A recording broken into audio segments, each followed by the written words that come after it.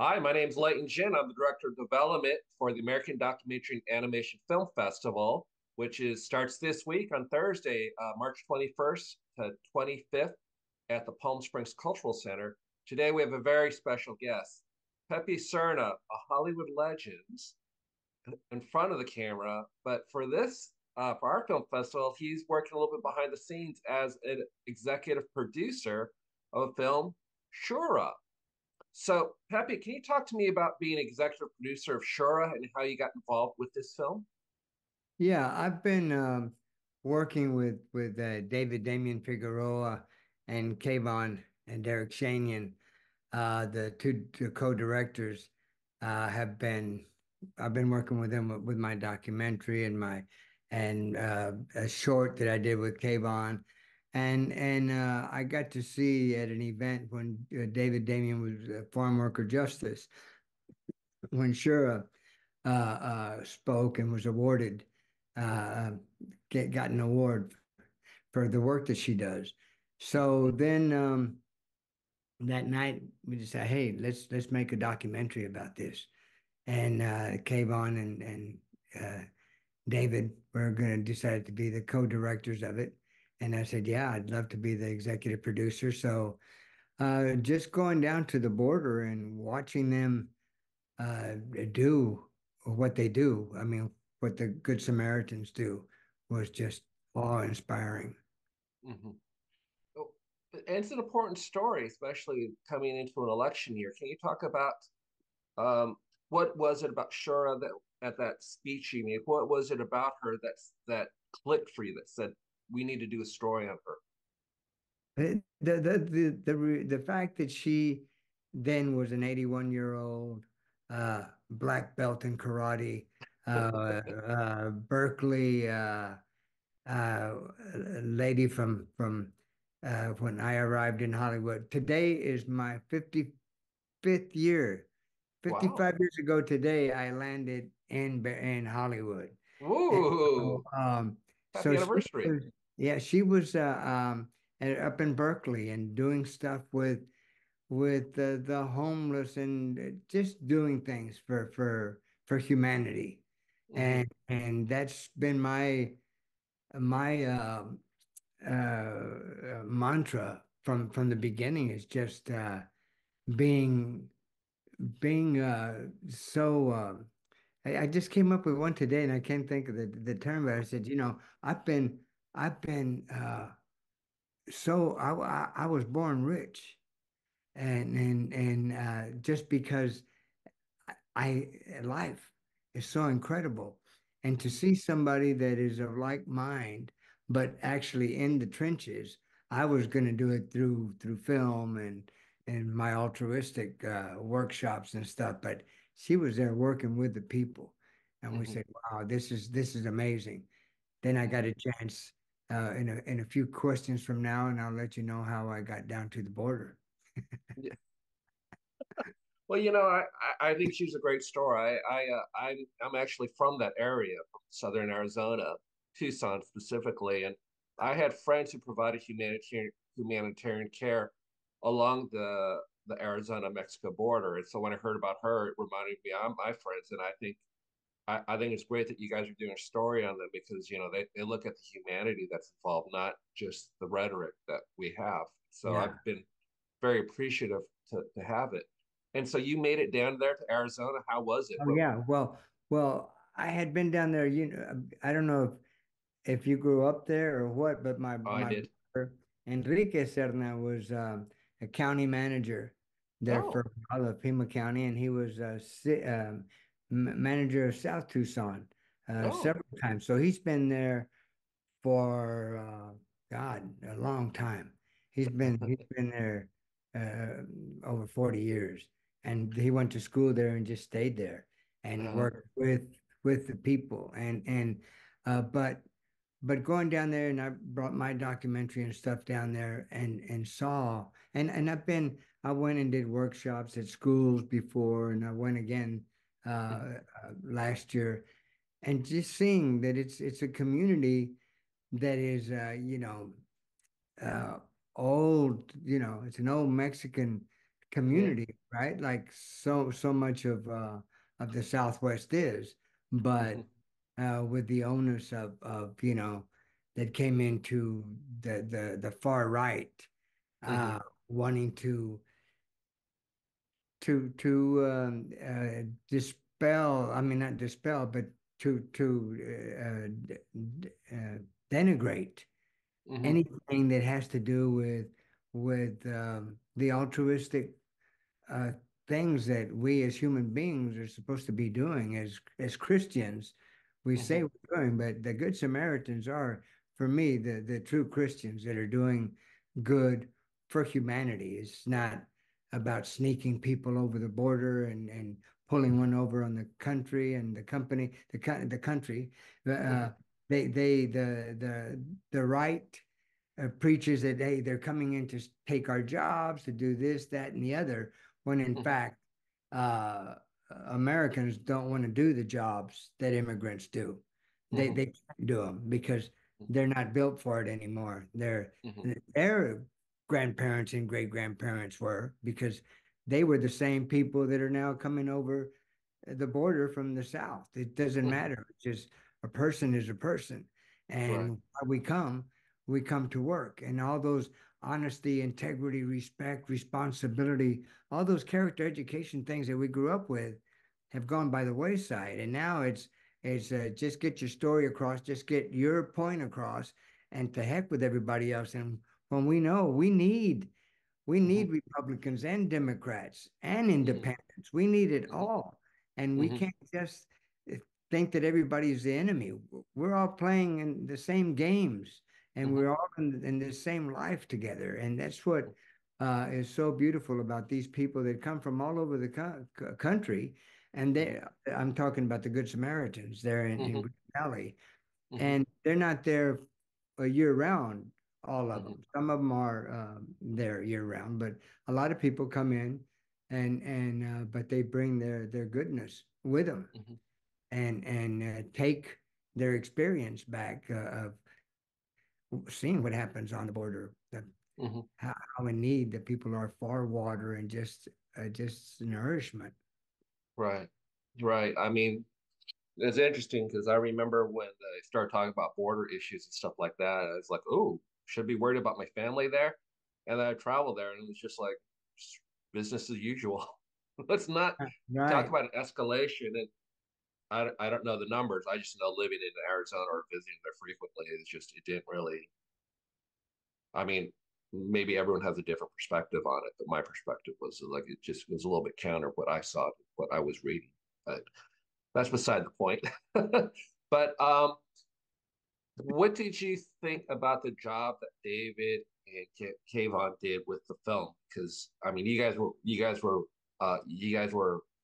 in the running to get on the short list for the Oscars, and I've seen the trailer. The trailer looks fantastic. What did you think of the final product? Just incredible. And now we're looking at raising more money to do the full version because it's so important, as uh, as all your show, all the interviews that I've gotten to see that you've done with the different filmmakers that are coming into this festival. Mm-hmm. I mean, do you have like a YouTube channel or something that people can log into? Just because I think these interviews that you're doing, I Mm-hmm. mean, I was just so amazed at the different people Oh. that are not only what they're presenting, but who they are and where they come from, Mm-hmm.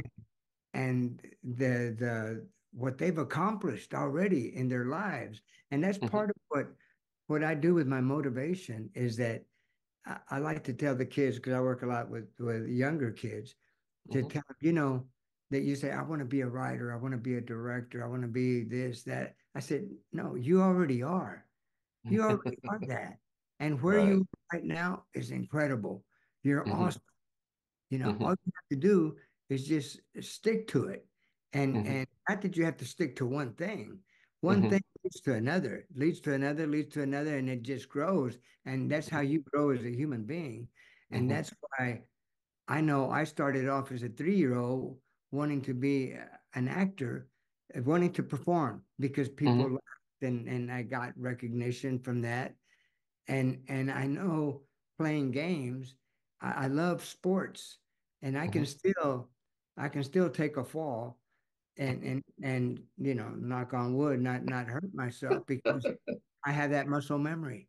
And No. so the muscle memory is not only in our muscles, but just right now, as I was getting dressed Hmm. and was washing my hands, and I went and my sleeves were like down here, but just automatically, I just I just I just did that to make my sleeves go up. I didn't think about, oh, I don't want to get my sleeves wet. Should I roll them up? No, it was automatic because it's just Hmm. muscle memory, and that's how we do things, and that's Hmm. how why when we see when people come to see your documentaries that you're doing, which is just incredible, everything is just as important as the Oscars. I mean, this is really almost more important than the Oscars because this is about the people who are coming to watch. This is more who they are. Hmm. Big Hollywood, all that Hmm. all that glitz and glamour, but that's Hmm. not what life is. Our Right. glitz and glamour is just, hey,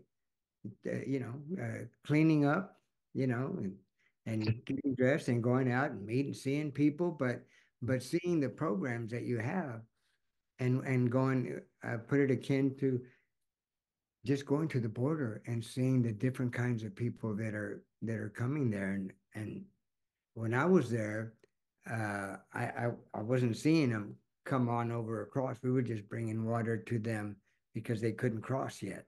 Mm. So, and that's what this festival is to me. This is kind of immigrants, right? I mean, showing this festival. That's what festivals are, and people don't realize the jewels that are here and the motivation. I mean, the one young lady from China who was a pianist, and now Oh she's yeah. meeting, but then she's not only was she a pianist and got her master's degree, and now Hmm. she's learning how to make documentaries and how to edit, Hmm. and she's starting like as an editor as a ninth grader if they were in a film class in school is starting off with that kind of ambition Right. and to watch her have that it's all childlike. How can we stay in tune to that? Well, thank you very much for saying that. I think the film you're talking about is Duet, which which was a great interview. And yeah, I mean, we'll give a shout out to Teddy. Teddy picks these films. I just we just kind of pick. It's kind of random who we pick, but they've all been amazing with amazing stories to tell and a lot of different kinds of story. And I agree with you. I think the special effects we have in our festival is truth, and truth is important in this time day and age. And I think that's what ours. I'm a journalist, and I feel like this is a great relation, journalism and documentaries. Obviously, journalism is struggling, as we all know, but Mhm. I believe in documentaries as a pathway for a lot of these journalists because sometimes they just lose their jobs for various reasons, but they all have stories to tell. They have stories to tell that sometimes they couldn't tell when they were journalists. I know I had limited time and space to tell stories, but I want to dig deeper. But you just sometimes you don't have time. So I help people who are in my situation who might have lost their jobs in journalism will make the transition and tell some of these stories because some of them have stories to still tell and they're amazing and they have the connections, they have the resources, and they're skilled storytellers. So I hope I just want to see this festival grow in terms of a lot of things because it introduces to a lot of amazing people that aren't movie stars but are out there, like you said, with Shura in the trenches and making a difference in this world. And there to be, we need to shine a light on them and celebrate them. So I appreciate you saying all this. Is yours more about documentaries? Do you do short films as well, or is it more Well, about? the documentaries can be anywhere from 3 minutes to feature length, so it's multiple. So a lot of people such as Shura, we have a film fund. So if you have a shorter documentary and if you want to expand it to a full, you can go through our film fund, put together a pitch, and then you can get some money to make it a feature length to help support it. It won't Mm. fully fund it, but it will certainly help. We give out Yeah, some very yeah, generous and that's grants. what people don't realize. There's money out there to Hmm. do the different projects that you have in mind. And Hmm. mainly when you're concentrating on others, Hmm. is when more good comes to you Right. because you take it away from yourself, even though you have to fight like crazy to get that done. Hmm. Uh, it's wonderful. I mean, it's like seeing you at the other event the other day, Oh yeah. and in a totally different uh, place and Hmm. time, and people are passing by and watching you do what you're doing there, have no idea who you really are, you know. And I'm saying that because I was sitting not too far from you, knowing who you are, and saying, oh, the people don't know, the Oh, people don't know because things went wrong, and that had nothing to do with you. And I heard people at my table, well, why is he sitting there? That's not his. That's not his. That's somebody else's job. But right. we want to point when there's something wrong, we all want to point fingers at somebody. But when something goes right, we forget to point fingers and shine the light and say, oh wow, this is Right. amazing. And Right. that's what I like to do through improv is Hmm. the yes and adjustment is how do you celebrate others, you Hmm. know, because we're all in the rat race of doing ourselves. But I noticed you since I've been talking to you and watching you in real life at a different like that different event that Hmm. it's not you're every job is a different job and everything is a different discipline, Yeah. and it's why all these things are so important. The different people that are doing these documentaries that are so gifted in so many other ways, and they just do this because it happens to Hmm. catch a spirit in them Hmm. that I've got to do this. There's something about it, Hmm. and it's just amazing. Yeah, I mean, I appreciate the stories that we tell and the people we expose people to. I've learned about a lot of things just doing these interviews with some of these filmmakers. Just before you, I interviewed a guy who talked about his mom, who was a really celebrated artist in Indiana. It was a beautiful story, and I haven't seen the film yet, so I'm excited. So I appreciate you saying that. And the event, we'll just say that I help out with the nonprofit with Rosie Casals. She's a tennis pioneer. And so I met Pepe there, and I've known Pepe for a lot of different events. And yeah, we had some challenges that night, but it was still a wonderful evening. Oh We man, eventually got things going. It's just there's I a couple AV things that were out of our control, but yeah, you know but sometimes those to things happen. watch, yeah, to watch Pan Shriver, and Right? they heard that was my first event with him, Hmm. and I mean, she's a sitcom. She's a she's a force, a human force that is so it's just brilliant because as brilliant as she was as a tennis player, Hmm. as she is as a human being because Hmm. we're all different, and that her uh, her personality just lends itself. She could walk right into any one of those talk shows, any one of those game shows, and just be instant brilliant because she is that. And Hmm. it's just fascinating for me to see people like that I see all the time that Hmm. are that aren't usually the stars of a Right. and Right. I spot them because I'm looking for them Hmm. always I like to give pep talks, I Yeah. like to encourage people. I let, hey, there's eyes on you. If somebody's Right. watching the good work that you do, because people don't pay attention to the grips and the sound and the camera. It's all about the stars. But no, Right. man, it's all a teamwork, and it really is teamwork. And that's not celebrated enough in life to let Hmm. people know that success is not about that glory and the money and all the cars and jewelry. I Hmm. heard this guy, if you have a second, I forgot, it was somebody just on Facebook, and he was Hmm. talking about going with his friends to a party, and this guy was uh, he forgot his jewelry, so Mm. he didn't go out, and then to the chase, he had it overnighted, and the next day he put his jewelry on. He says, "I'm back." Wow, you know Interesting. that was who what was on the outside was what he thought was, but it's not. I mean, Yeah.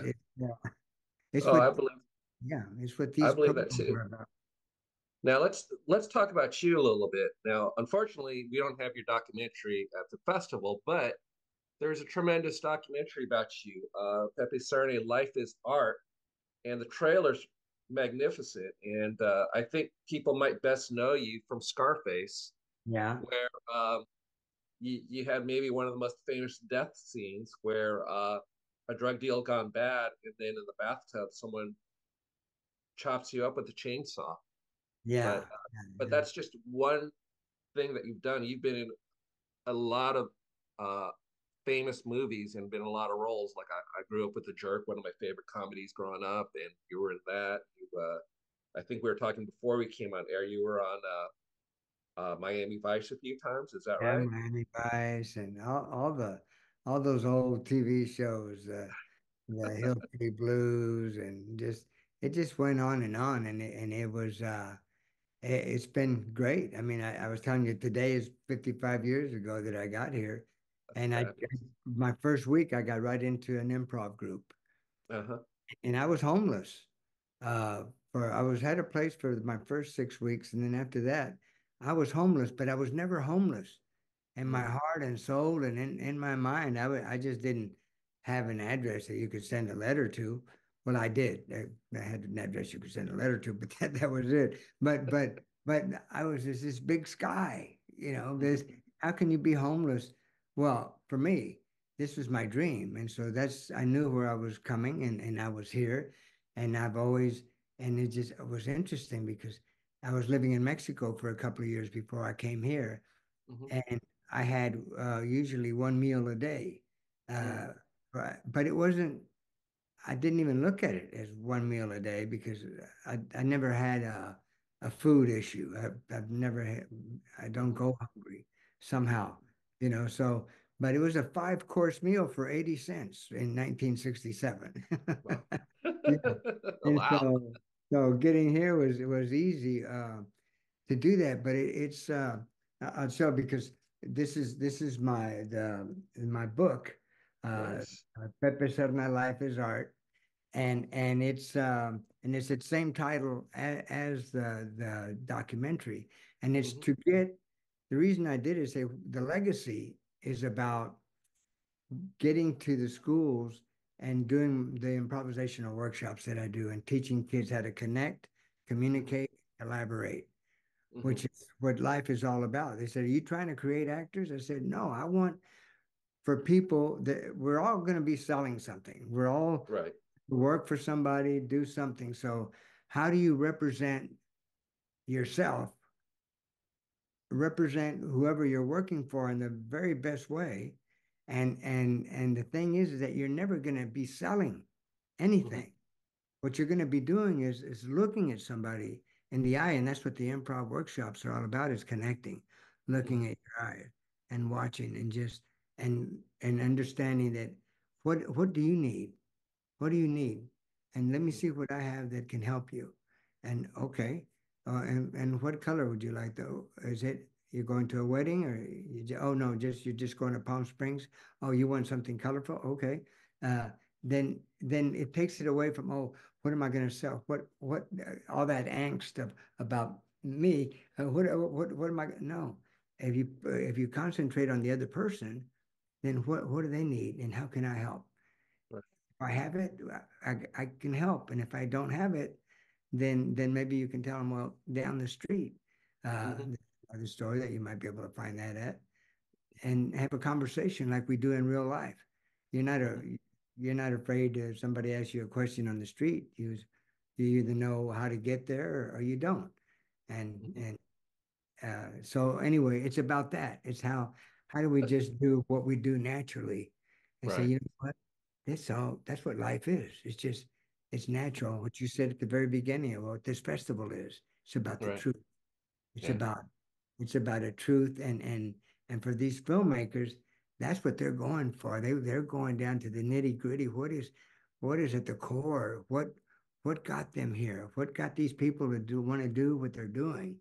And Hmm. that's the exciting part because the audience, no matter what age we're at, Hmm. it's gonna inspire us to Hmm. go home and that that plant that needs to be repotted that's been overgrown its pot. We got to get it in a bigger pot Hmm. and do that. Get it done instead of just thinking about it. Do it. Action. Take action. Hmm. It- Well, I like to say this about your film. I think you've been a little too modest about yourself, but I mean, the film does point it out. Some of the people they interviewed about you is that you opened a lot of doors. You had a chance.